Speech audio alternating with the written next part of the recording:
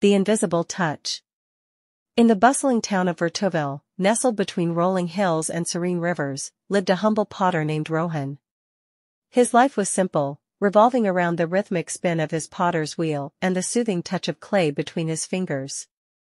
Rohan's hands crafted exquisite vases, delicate bowls, and sturdy pots, each piece telling a unique story of skill and dedication.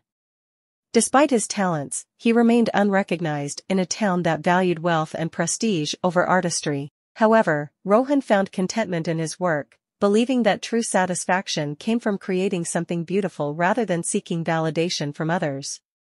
One day, as he was sculpting a particularly intricate vase, an old woman appeared at his doorstep. Her presence was unassuming, almost invisible, but her eyes held a wisdom that immediately captured Rohan's attention. She asked if he could mend a simple clay cup that had been in her family for generations. Despite its apparent insignificance, the cup was precious to her. Rohan, always ready to help, accepted the task without hesitation. As he worked on the cup, the old woman watched silently, her gaze never leaving his deft hands. Unbeknownst to Rohan, the old woman was more than she appeared. She was Miraya, a mystical guardian of the town, endowed with the power to see the invisible threads of kindness, compassion, and integrity that wove through the fabric of human interactions. Her purpose was to guide and nurture those who embodied these qualities, ensuring that their silent contributions were recognized in the grand tapestry of life. Miraya had been observing Rohan for some time, intrigued by his unwavering dedication and humility. As she watched him repair the cup, she saw the invisible touch of his spirit, a touch that healed not just the cup but also the hearts of those who encountered his creations. When Rohan finished, Miraya took the cup with a grateful smile, leaving behind a single, shimmering gold coin as payment. Rohan was bewildered, for he had never seen such a coin before. It seemed to radiate a warmth that was both comforting and invigorating.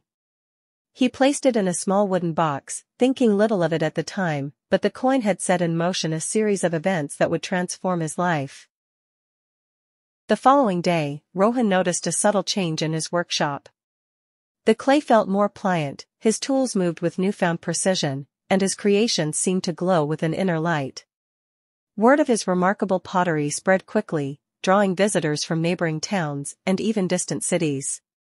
People were captivated by the beauty and craftsmanship of his work, and soon, Rohan's modest workshop became a thriving center of artistic excellence. However, the true magic lay not in the increased attention or wealth, but in the impact of Rohan's invisible touch. Each piece he crafted carried a fragment of his essence, his kindness, patience, and passion, and these qualities resonated with those who owned them. The vases brought harmony to homes, the bowls seemed to enhance the flavor of meals, and the pots nurtured the plants they held, growing lush and vibrant. Rohan's pottery became a symbol of the unseen forces that bind humanity, a testament to the power of creating with love and intention.